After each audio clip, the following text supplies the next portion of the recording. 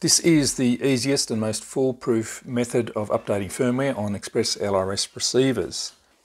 What we're going to do is generate the firmware file on the Express ELRS Configurator, but not flash using that method.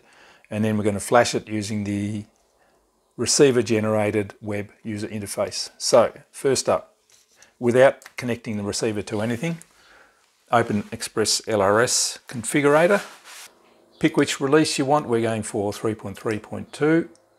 Choose the correct target for your receiver. We are doing a beta FPV 2.4 gigahertz receiver, and it is the little PWM, beta FPV PWM, and then we choose flashing method Wi-Fi. Not UART, not beta flight pass-through, we choose Wi-Fi, because that gives us the option of building without flashing. Choose your device options. I usually leave all of these as they are, apart from putting in my own binding phrase, and then click build, and that will generate a firmware file. There it is there, firmware.bin.gz. Now copy that onto your desktop, because this file is sort of buried deep in the file structure in your computer and you'll never be able to find it again. So copy it onto the desktop. Now close down the configurator.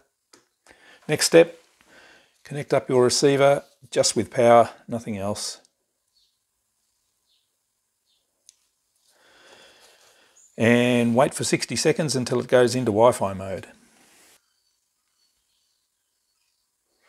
The LED started fast flashing. That is now in Wi-Fi mode, and it is generating a Wi-Fi network which we can join on our computer.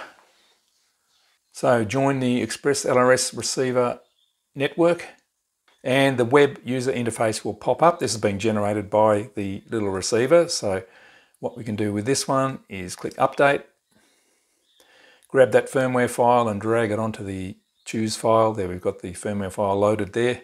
Just click update.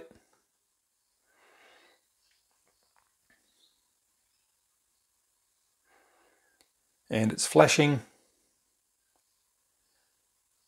And that's job done. If we reconnect to the Wi-Fi again just to check that it's worked, we can see the firmware 3.3.2 for the beta FPV PWM 2.4 gigahertz receiver.